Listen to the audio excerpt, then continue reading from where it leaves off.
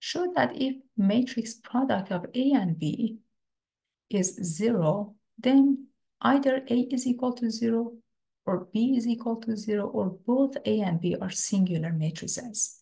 We don't have any other cases. If A and B is equal to 0, then since the product is equal to 0 matrix, we can take the determinant of both sides. The determinant of A times B is equal to the determinant of 0 matrix.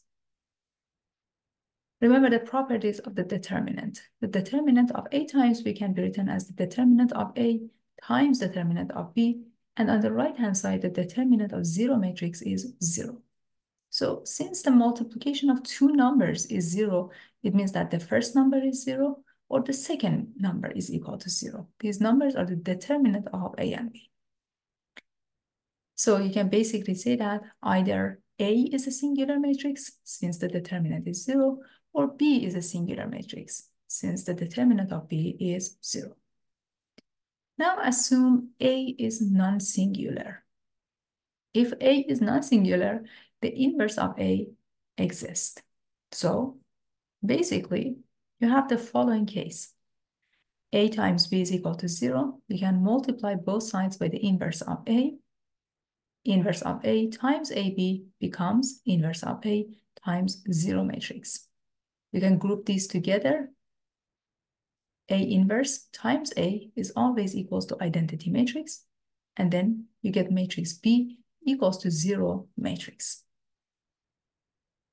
So again, if A is non-singular, it means that if you assume B is singular and A is non-singular, you end up with B equals to 0 matrix.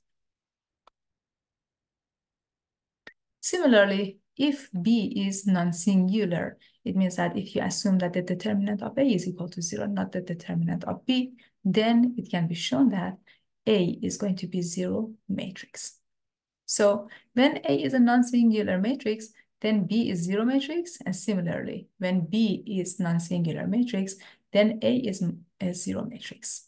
So if A is singular and non-zero, then B is also singular. Otherwise, A must be equal to 0. So if A and B is equal to 0, then either A is 0, B is 0, or both A and B must be singular matrices. There is no other way. So if you have a statement that say that, hey, A times B is equal to 0 and A and B are both non-zero matrices, it means that both of them must be singular matrices.